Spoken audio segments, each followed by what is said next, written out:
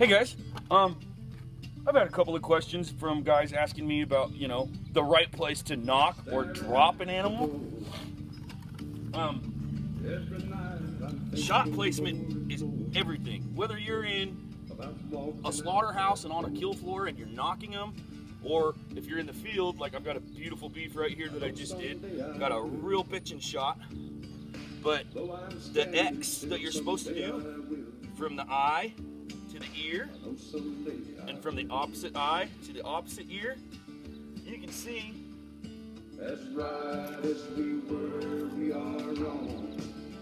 I'm right there in the top of that X. Dead nuts. It was a beautiful draw. She was out like a light. And that's good shot placement.